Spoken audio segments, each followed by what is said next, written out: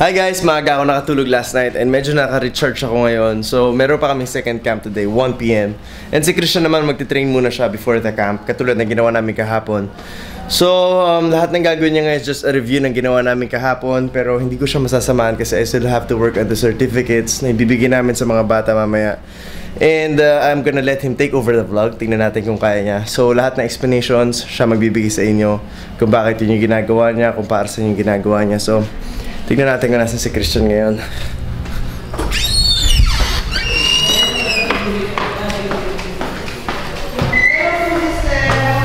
Chan! Ikaw muna mag-take over ng vlog. Kaya mo ba? Ha? Very thought. Explain mo sa kanila na maayos yung mga drills na ginagawa mo tsaka kung para sana. Ha? Naku, patay tayo dito mo. Wala kayong makukuha explanation. Yung meron. Joke lang. Kayang-kaya ni Christian yan. So, guys, bibigay ko na yung camera kay Christian and simula ngayon siya muna yung mag-take over ng vlog hanggang sa mamayang camp. O, tiyan o. Okay ka muna.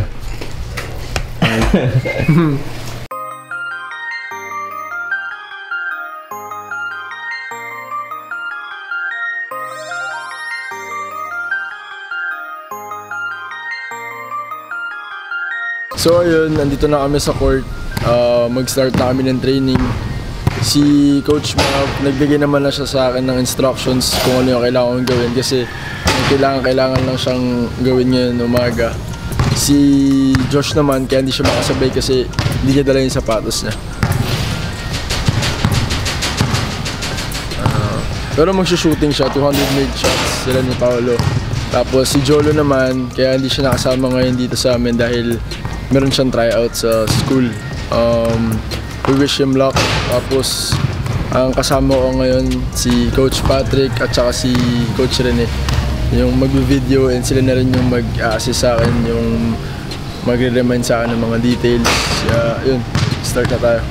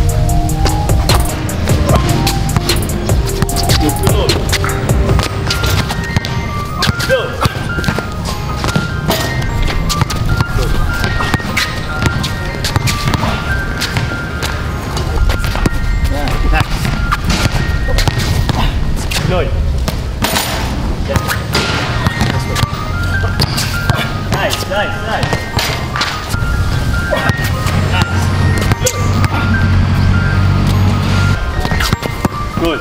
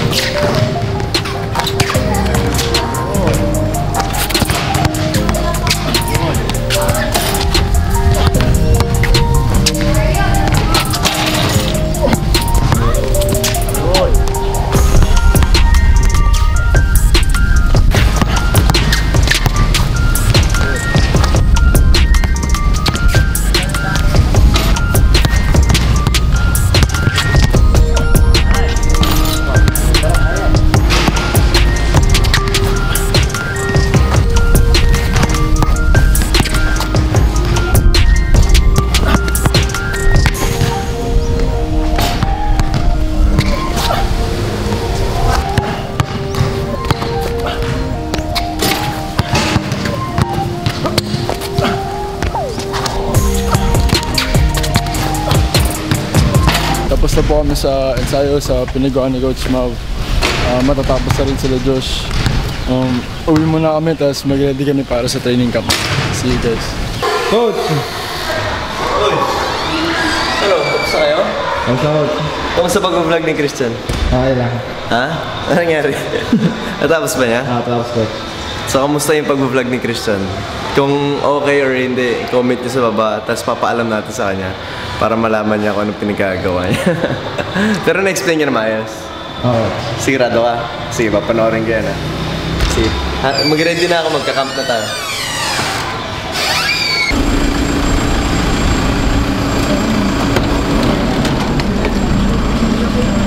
Tadaan. Alright, dito na.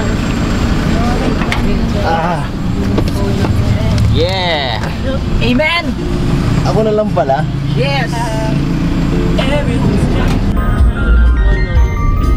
Boss, extend na tayo. Extend! Panik! Day 2! Boom! Pupunta namin ngayon sa court. This is our day 2. And after this, uwi na kami. Pero this is such a great experience for us. Ano? Uwe! Yes!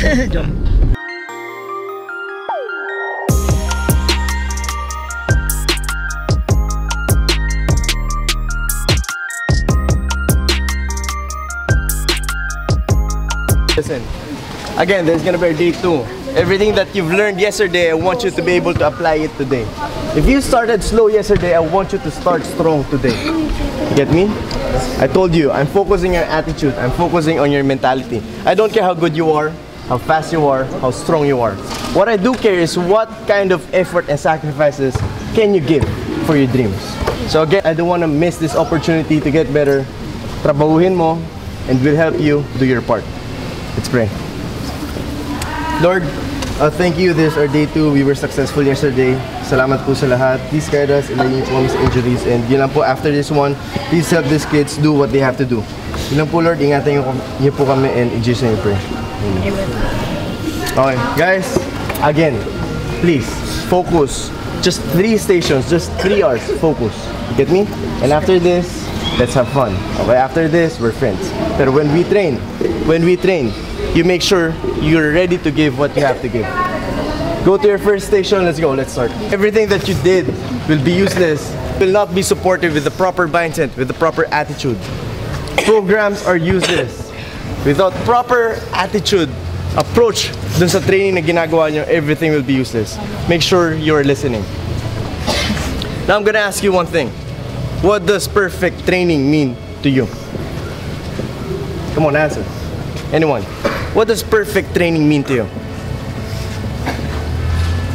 No one knows? Any idea? Always like this. Coach Mav, natapos ko yung training. And I've met a lot of players like this. Coach Mav, natapos ko yung training, halos wala akong mali.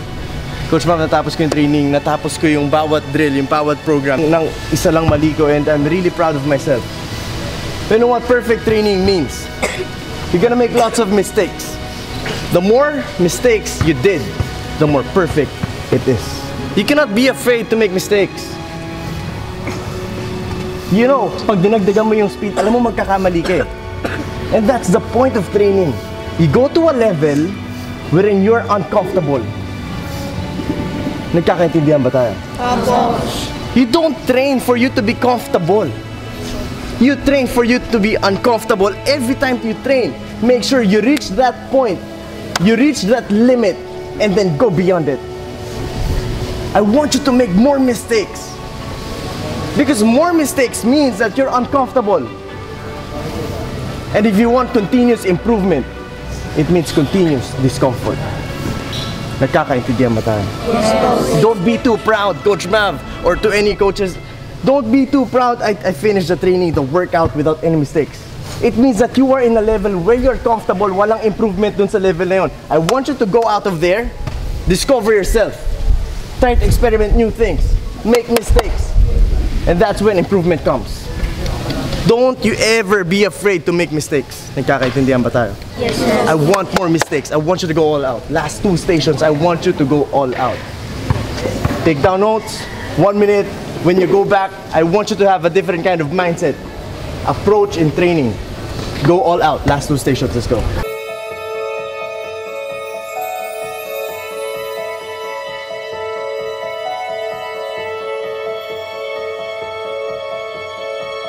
Alright, ulitin ko. Listen. The best opportunities that you will have are the ones that you create when there is none. You cannot be out there patiently waiting for an opportunity to be given to you.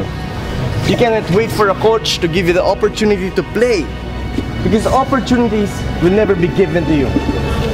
You should earn every opportunity by doing these kinds of work every single day. Nakakaintindihan ba tayo? Yes, coach. You can leave me with a small space. Then after a year, paglabas ko dun sa space na yon, nag-improve ako. It's because I don't care with what I have. Kung nasaan man ako, the situation, umuulan ba, umaaraw ba, it doesn't matter. It's what you do with that situation that matters. Coach Mav, hindi ako makatrain. Nasa bahay lang ako, wala available na coach. So what? Go inside your house, pick up the ball, and do something. Coach Mav, umuulan, paano ako mag-train? It just depends on what kind of work ethic, what kind of approach, what kind of mentality, what kind of attitude do you have? And every excuse is invalid. I cannot let you make an excuse. Coach Mav, wala akong bola. Coach Mav, wala akong sapatos. Coach, you can always do something with what you have. Because it's not about what you have. I don't care if mayaman ka, mahirap ka, maliit ka, malaki. It's not about what you have. It's about what you do with what you have. Nagkakaintindihan ba tayo? If you want to achieve your dreams, you can never make an excuse. If you want to achieve your dreams, go and work every single day and make your own opportunity. That's the only way. You cannot wait for me to give the opportunity to you. You cannot wait for your coach to give the opportunity to you. You cannot wait for your brother, for your father, for your parents to give the opportunity to you. Go out there and create your own. If you cannot create your own, you will never have what you want. Because most of the time, it's only you and you. If it's only you and you cannot create, then most of the time, hindi ka mag-i-improve. Then most of the time, you're wasting your time. Most of the time. Most of the time. Nagkakaintindihan ba tayo? If I have to give you something, it's just the skills. If I have to give you something, it should be the mentality and the attitude. When you work, make sure you're trying to improve. And go beyond what you can do. Go beyond what you can do. Because you can always do something. You can always do something. It's just kung talagang gusto mo. Kung talagang gusto mo. Kasi kung hindi, it's gonna be one day that you will quit. I want you to go all out. Last station. Last station. Take it seriously. And then lahat ng ginawa natin last station, 3 stations today, 3 stations yesterday, I want you to be able to remember it and go train by yourself tomorrow. And so on. Hanggang sa makita tayo ulit. Nagkakaintindihan ba tayo? Yes, coach. One last station. One last. Focus. 1 minute, and then let's go back to work. Let's go.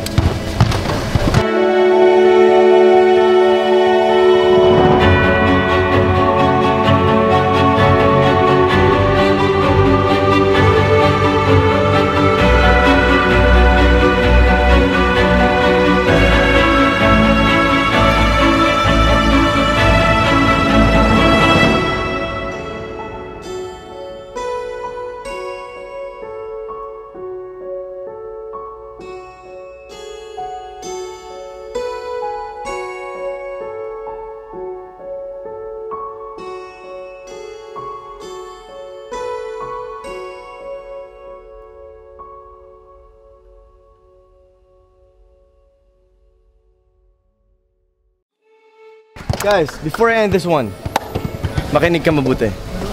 For as long as you need someone, a coach, a mentor, or for as long as you need someone to teach you, you will not make it. You have to be able to remind yourself every single day. Every single day. Kung aasa ka pa sa iba, may mga oras na hindi ka mag-i-improve. Because maybe you're gonna wait for that opportunity or for that someone, paano kung wala siya? You have to be able to stand on your own. You have to be able to do it without anyone. You have to be able to do it on your own. For as long as I'm here, for as long as there are people around you who are trying to help you, and for as long as umaasa ka pa sa kanila, you will not make it. The day that you will make it is the day na wala ka ng ibang inaasahan kundi sarili mo. And I want that day to start now. Nagkakaintindihan ba tayo? I'm not trying to give you a program. Programs are useless. What I'm trying to give you is the will, the attitude, the mentality that could push you starting now hanggang sa makita tayo ulit.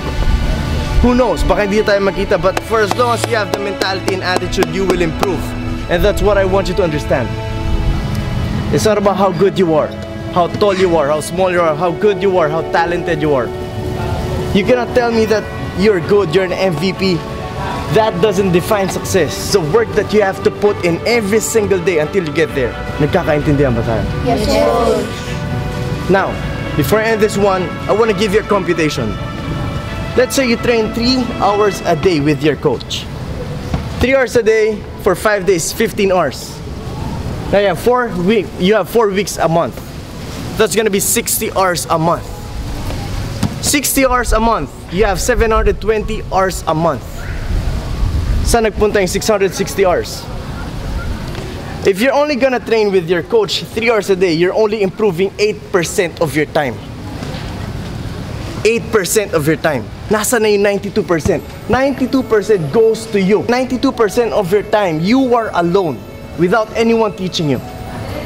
So if you're only gonna improve 8% of your time, do you think you can make it? No. You have to be able to calculate your time. You only have 24 hours a day. If you cannot calculate your time, if you cannot work on that time to be able to make it, then most probably you won't. So I'm telling you, slowly increase that 8%. Maybe after a week, after a month, 10% of your time nagtitrain ka na. 2% from you. 80% from your team training from school. 2% nadagdagan ka ng 2%. Then after a month, nadagdagan ka ulit ng 2%. After a month, nadagdagan ka ulit ng 2%. That's how you do it. You do it slowly. For as long as you improve 1% at a time, you're moving forward. You're gonna make it. Nagkakaintindihan ba tayo? Yes, Coach. All I'm asking from you is to have that proper work ethic. Every time you train, every time you go to school, when you go home, you have to be able to know what you have to do. And that day starts today. Tomorrow, your real training will start. You're gonna be all alone. You have to know what to do. But for now, good job. Let's pray. Father, Son, the Holy Spirit. Amen. Lord, thank you for the 2 days. Thank you for these people around me right now. Thank you for their willingness to learn. Lord, again, please forgive us for the sins that we've committed. Kahit naman alam namin mali yung ginagawa namin, sometimes we still do it. And you're still there, hindi niyo kami iniiwan. And for that, we thank you. Lord, please always guide us every day hanggang sa makita kami ulit. And please guide these kids para malaman nila kung anong mga effort, sacrifices na kailangan nila gawin. Yun lang po, Lord. Please bless us every day. And in Jesus' name we pray. Amen. Guys, good job. I hope to see you again. A better you. Good one.